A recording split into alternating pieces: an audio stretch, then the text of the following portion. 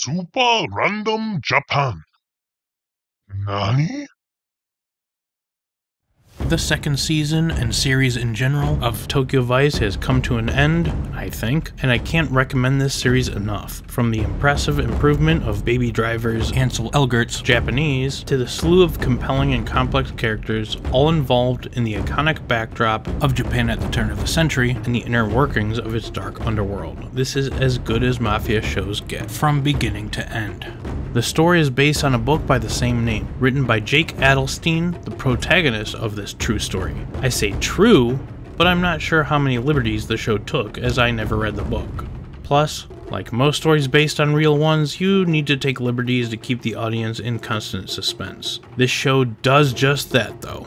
I already loved the first season, and the second keeps the tempo going just as much, if not more, even with more episodes. In fact, I wasn't really happy with how the first season ended, but they more than made up for it soon into the second season and kept going. Plus, it wrapped up everything in a relatively satisfying way, with more hits than misses. Again, if it is based on real life, then you surely can't please everyone. However, in my opinion, you will not be disappointed. Critics seem to feel that the acting was somewhat flat, but I disagree. I don't think they understand the subtlety of Japanese language and mannerisms.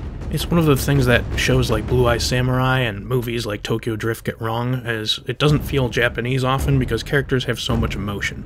While shows like the new Shogun series go to great lengths to showing the seriousness and honor with which Japanese people approach daily life while holding emotion back. Everything in Tokyo Vice seemed completely accurate and compelling to me. It makes it especially entertaining when characters like Sato use sarcasm and crack smiles, since that isn't really a Japanese thing.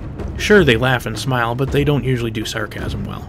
It shows he's willing to adapt to other people. The same goes for Samantha, who does it in the other direction of Western adapting to Japanese. She's more muted than Jake, as she's more used to interacting with Japanese people on an intimate basis. In fact, Jake is the most animated of the series, but that's because he's playing an energetic American, not fully integrated with the way Japanese do things, especially on the bureaucratic level. So, in my opinion, the cast are all phenomenal. It's saying a lot when the most famous people, like Ken Watanabe, Rinko Kikuchi, and Ansel Elgert, don't outshine the rest of the cast. I was particularly impressed with the acting of Sho Kasumatsu. Even without the strongest English, he nails emotion and attitude far better than most fluent English-speaking Japanese actors and actresses. Whether speaking English or Japanese, his screen presence was extremely impressive. The rest of the cast is great too, with no weak points. Shun Sugata and Ayumi Tanida play perfect rival Yakuza crime bosses. Rinko Kikuchi is as good as ever as Emi, the lead journalist and Adelstein's boss, showing the difficulty of a woman with power in the 90s in a country that still is male-dominated to this day. Rachel Keller is convincing as a strong Western woman as well, while not being the stereotypical strong female character of the modern era, as she still struggles, like Kikuchi's character Emi, in the very male-dominated 90s Japan. She's just stronger in attitude than Emi's, since most Western women have always been that way compared to Japanese women.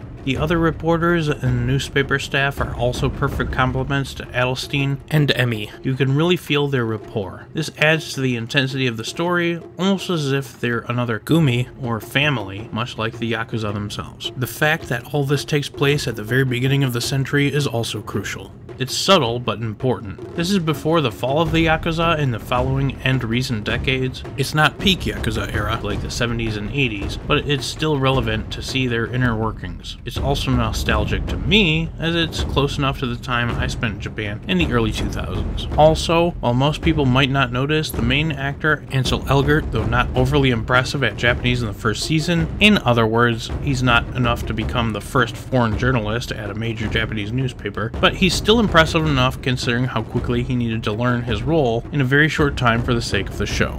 By the end of the second season, however, his Japanese is noticeably better and much more convincing of a fluent Japanese speaker. I have massive respect for that. No knocking Rachel Keller, but she stayed pretty consistently so-so throughout the series. I'm not one to talk though, as I'm far from native in my Japanese ability. She still does a great job in her role. Regardless of how you look at it, this series is on my top recommendations list for Western series involving Japan right now. In fact, I plan to rewatch it again soon. It's right up there with the new Shogun series. It's really that good.